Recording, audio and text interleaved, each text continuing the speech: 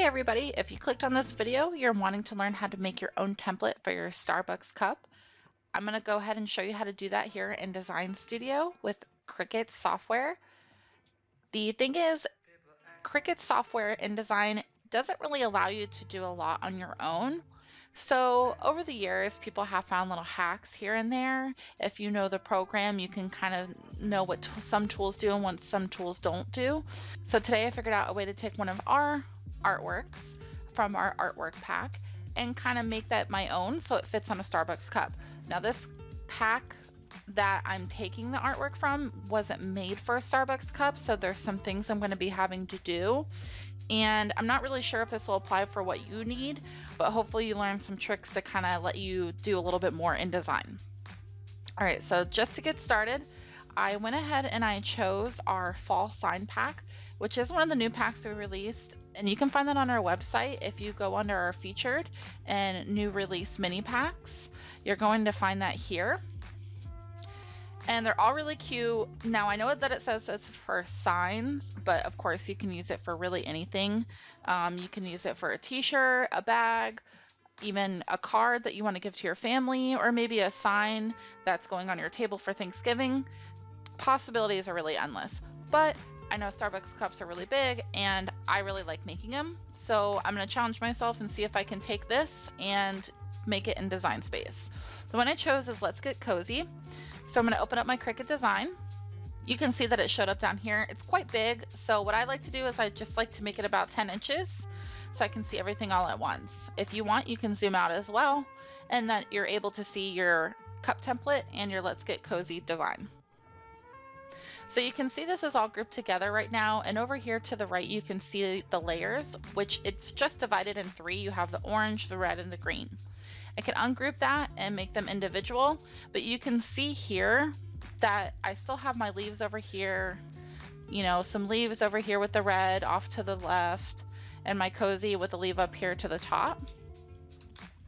That's not where I want everything placed. As you can see here, if I put that over the cup template, it's not going to work, and I don't really want it covering up the Starbucks logo. So first thing I'm doing is I'm taking this cozy and I'm seeing where I want it placed on my cup. And I can see here that the leaf design is kind of in the way of that logo. So I can't ungroup these. These are together. There's really nothing I can do about it. I can't ungroup. It's just stuck. So I figured out a way.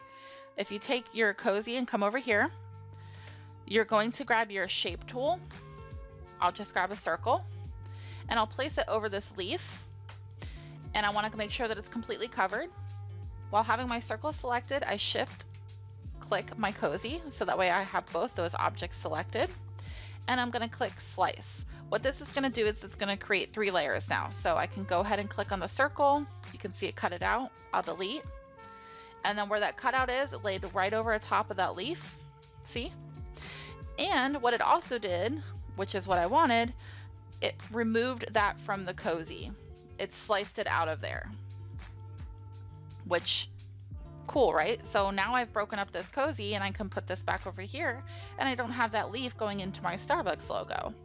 So I'm going to be doing the same method for the other parts of the design, kind of setting up board to see where I'd like everything and then kind of just taking my shapes and slicing as I go.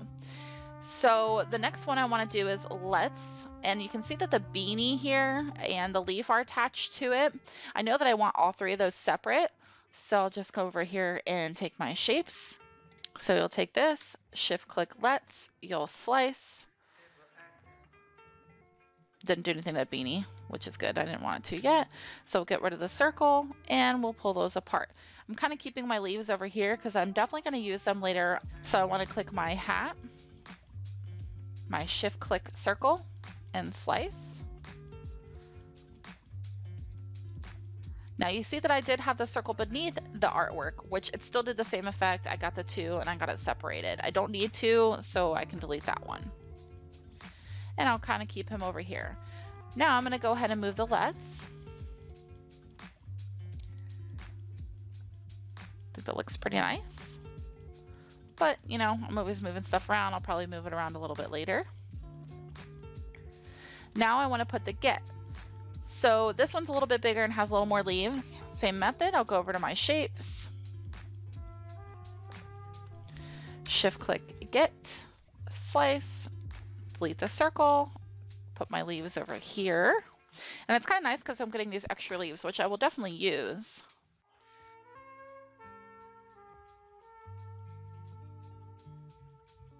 And I want to put get, let's see, this guy's a little, it's kind of harder because unfortunately, like I can't really change the shape too much of like the way that the get font is going. So I'm just gonna kind of have to move and manipulate things a little bit. I might put it down here with let's get cozy or get cozy. I'm not sure yet. I do know that I can see here, I don't want this guy here anymore. I want to take him out. So, and probably this guy. So I'm going to take him out. This one's a little harder. You obviously don't want the circle going into the G. So what you'll undo is if you go over here to the left, you'll see a little lock button. You'll click that guy. And what that'll do is it'll unlock the shape. So you can kind of manipulate it however you'd like. I think more of an oval is going to work for this part. So perfect. And I'll shift click, slice, get this guy, and this guy over here. And I think I'm going to do that for the other ones too.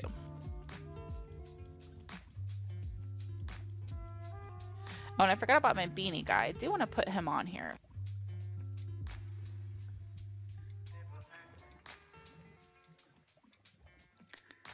See, I'm always just moving stuff around to see if it works, because I might want to have it all down here. Let's see. See if that works a little bit better for me.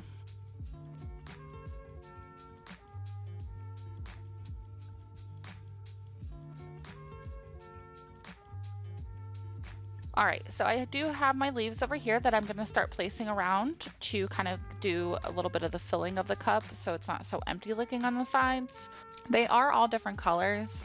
Unfortunately, I can't really change it all at once, so I'll just kind of click it as I go. I want to keep the red. I like the red, I like the orange, and I like the green. So I want to change these leaves to green. You can see here that they are gray. And this color was from our designer, so it's not a color that I have in Design Space, but it's pretty smart. So if you click on this little patch up here of color, you can see that it has the material color is already up here for you. So that way it'll recognize the same color and cut in the same cutting mat.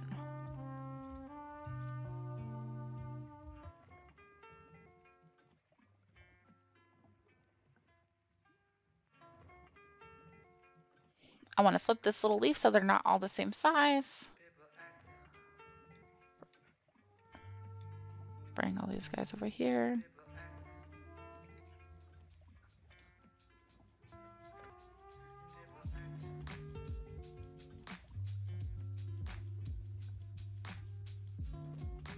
One thing I'm seeing now that I zoom in closer before I put the leaves about in this template is I do see that the hat is overlapping on the logo, which is totally fine. That's not a problem. I have the let's over here doing that, but I kind of don't want that to happen. So I will grab a circle here, kind of match up with the yellow circle that I have going over here. And then I will shift click and I will slice. I will get rid of the circle, get rid of this, and get rid of that, and boom, now I have the hat going over the circle. So that's just another example of how to use the slice tool if you have a certain shape that you kind of want to just form the design to.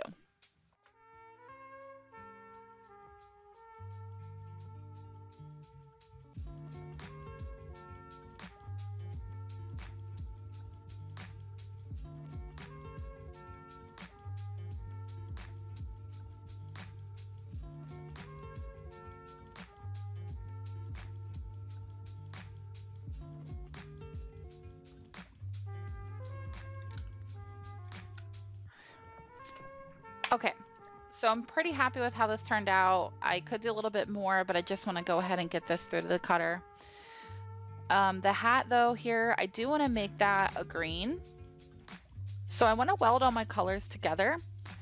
I'm going to select the green hat, my green leaf, shift click for my hat, shift click for the other leaf, and just kind of find the colors that match up. Shift click, shift click, shift click. Again, the shift click ensures that you are selecting all the objects at once. So once I have those all selected, I'll go down and click weld. And I'm going to do the same for the red.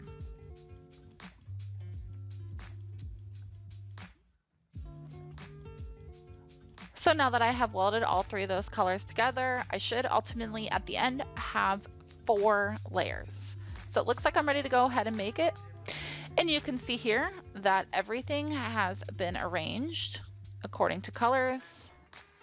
And you are ready to go ahead and send this through to your cutter. And you'll go ahead and place this on your Starbucks cup. If you guys have any questions about how I did this, please go ahead and comment below or call our call center. If you want to see more videos like this, go ahead and comment below. Of course, don't forget to like and subscribe and catch our lives every Monday. You guys are so awesome. Thanks for watching. Good luck and have fun crafting.